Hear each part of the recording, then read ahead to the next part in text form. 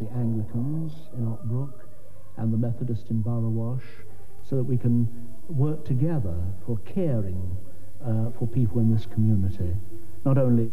And that's just about it from Contact for this week. However, before we go, in our programme broadcast on the 4th of June on female ordination, we unintentionally but incorrectly attributed quotes to the Bishop of London concerning the uncleanness of women. These quotes were not in fact made by the Bishop, and we regret any embarrassment caused.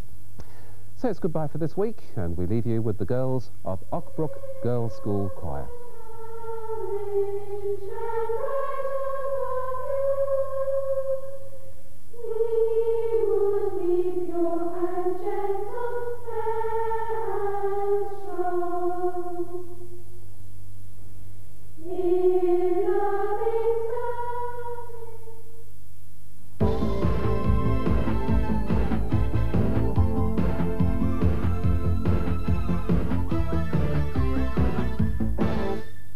It's 2:45, I'm Bob Hall, and here are the latest news headlines this Wednesday morning.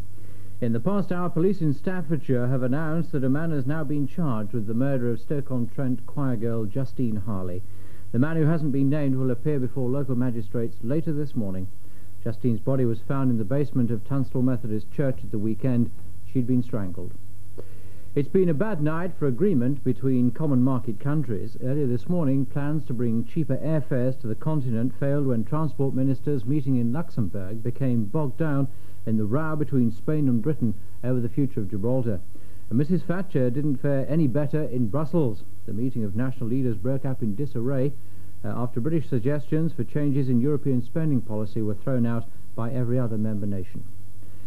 Church of England spokesman this morning said they weren't able to confirm reports on ITN's News at 10 last night that Terry Waite is being held in Iran.